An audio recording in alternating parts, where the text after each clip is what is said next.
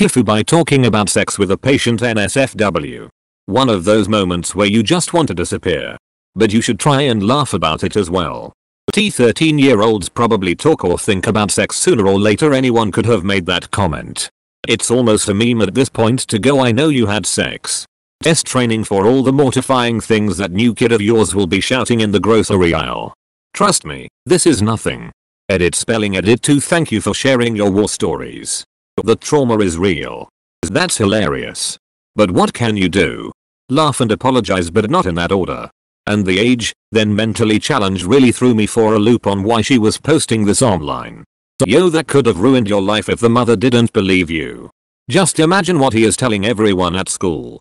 Have a child with autism and intellectual disabilities. We're used to strange stuff. A shower the other night, he stood in front of the mirror and tried to make his genitals wear them. It looked like a baby elephant wearing sunglasses.